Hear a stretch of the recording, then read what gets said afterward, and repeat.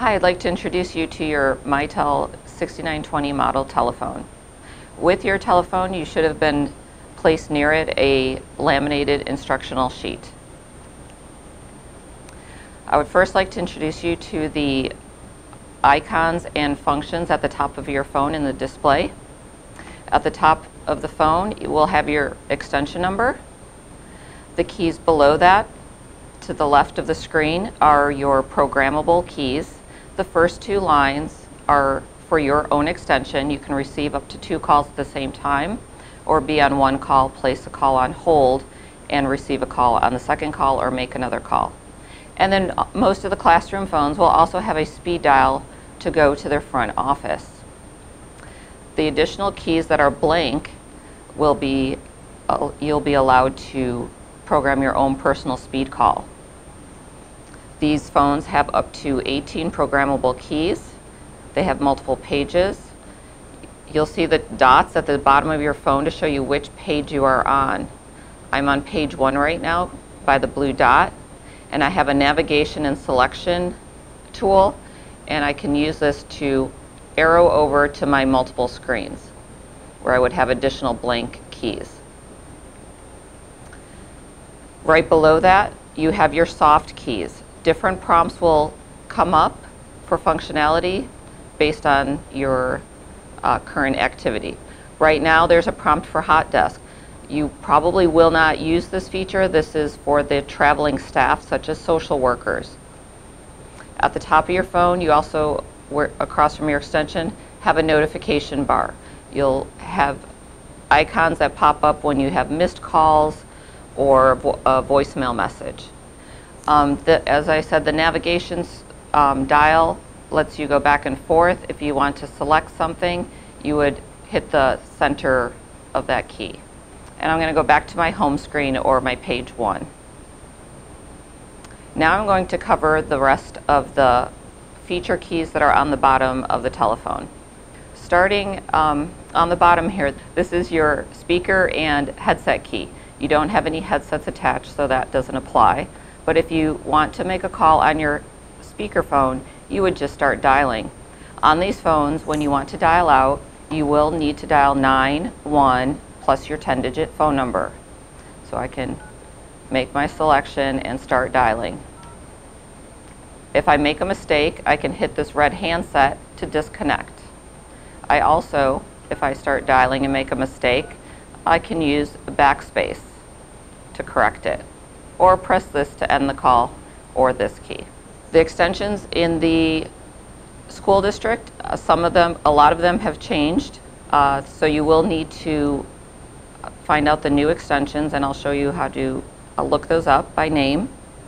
The school's main numbers, central office, traveling staff, and therapists will retain their existing phone numbers. If you are on your speakerphone,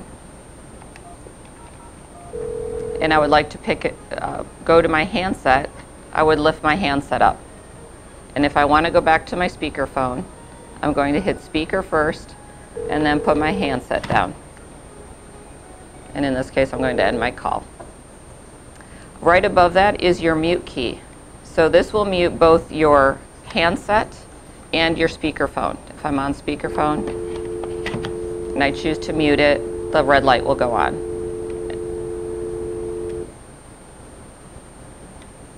So you can turn that on and off.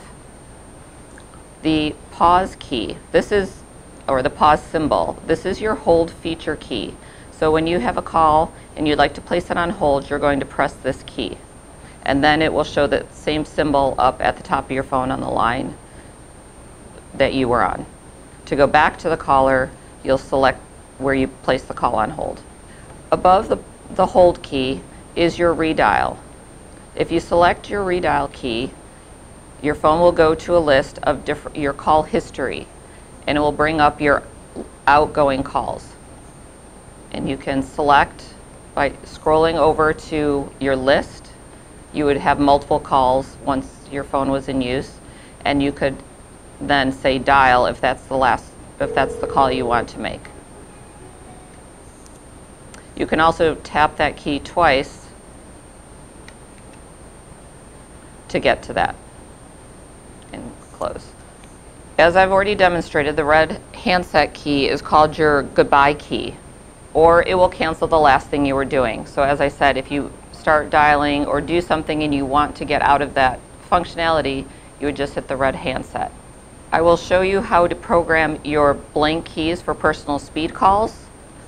All you need to do, and this is very simple, is go to a blank key and just hold the key down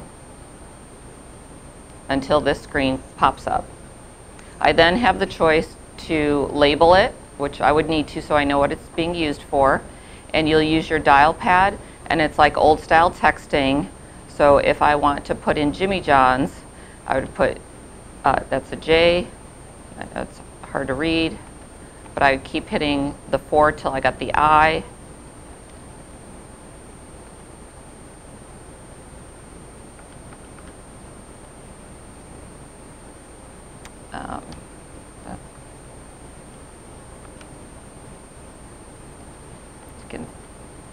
This star is the space, and you can continue.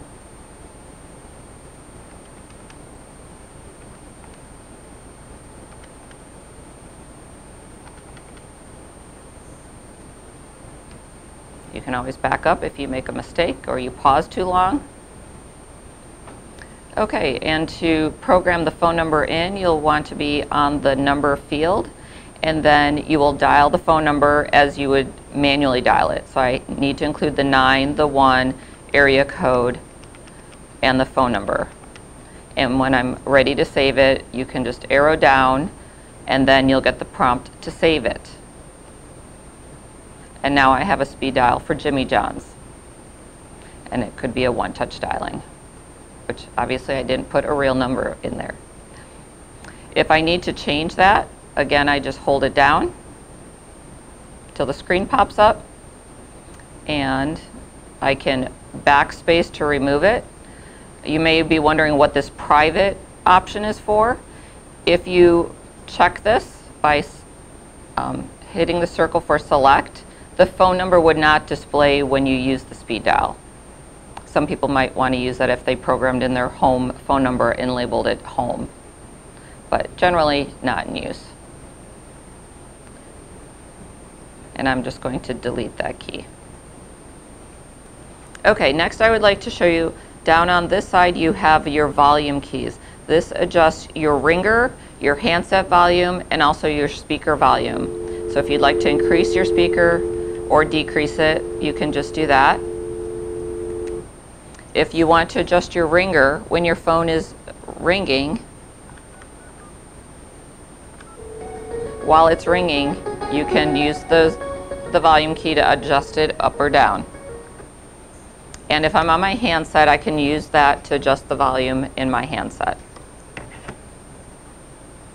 Right above that is your gear icon, and that's for your settings. And once you press that, you can use your navigation to scroll through there. And one thing I can show you is your audio. If you would like to change your ringtone to sound different than maybe a phone that's next to you, you would scroll till it says audio, and it says ringtones underneath, and I hit select. And my phone will start to ring, and I can arrow over and down and listen to different types of tones. And I hit select by pressing the center on the one that I would like to choose, and I can hit close to get out of that. So that's one example. Another thing under settings that you might want to use is to scroll to the display. And once I get to display, I hit select, and I can change my brightness or how long until my screensaver goes on, or how dim does it get on the screensaver. I'm just going to hit cancel. I don't need to change those settings. And close again. Right above that, there is a little recorder type icon, and that's for your voicemail. So if you have voicemail, you will have several notifications.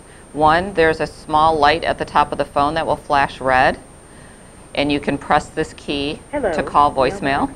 6348. Please enter your passcode. Okay, that's what it would sound like.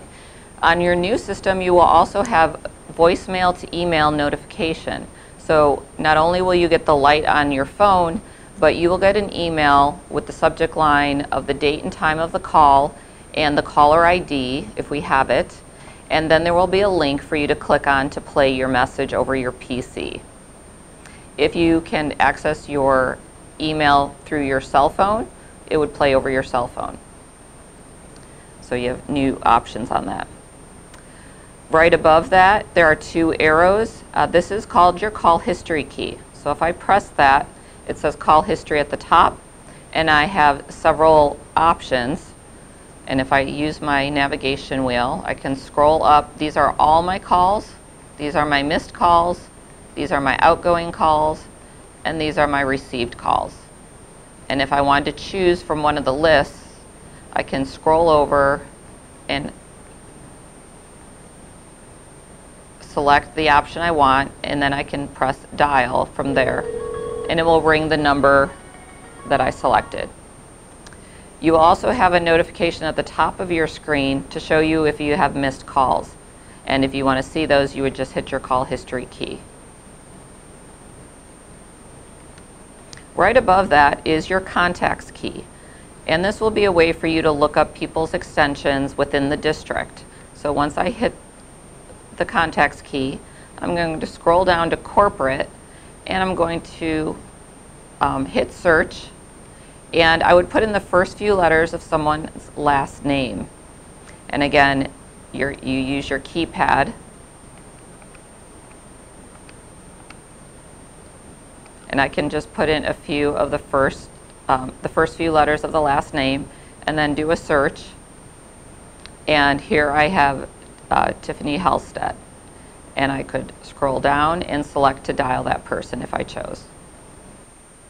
Okay, now I'm going to show you how to transfer a call if needed. So first, you're on a phone call,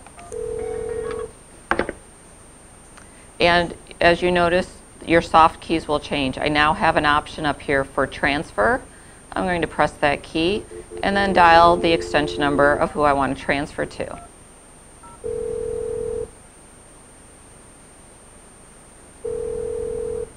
And I can screen the call by waiting for them to pick up. Information technology, this is Julie. Hi Julie, I have a call for you. Okay. And then I hit transfer again to send the call to Julie. Now, if I could not reach her,